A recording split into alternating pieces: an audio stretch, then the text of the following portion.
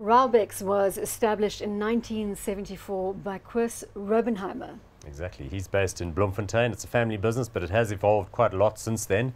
It's focused on infrastructure development. It operates all across the sub-Saharan region, but it has its headquarters in Bloemfontein. What a fabulous city.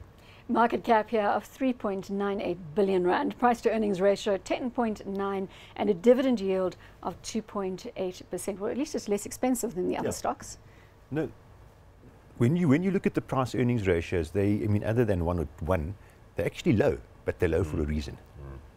But the share price also does not reflect what we've seen in the other plays within the sector, Paul.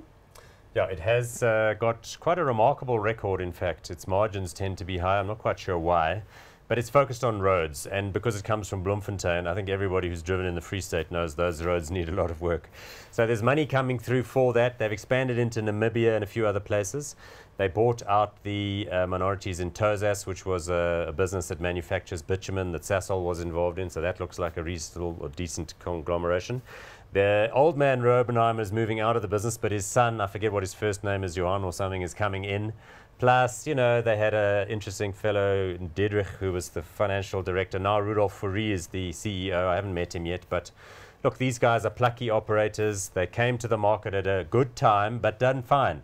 And they've added and gone up on the market league tables where everyone else has been battling. Yeah. Is there opportunity here for there could investment? Be, you know, at least when you look at their earnings, there's no restructuring, there's no disposals. And in fact, the acquisition actually worked out incredibly well for them and they're doing very well out of it. So the share price performance hasn't been great, but it's certainly been significantly better than the other operators and it's got a very, very good history.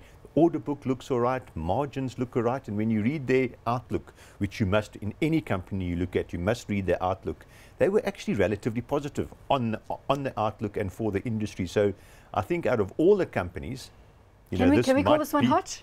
I don't know whether we can call it hot though. That's the problem. I thought we were going to squeeze in a hot there. We can maybe call it melting ice.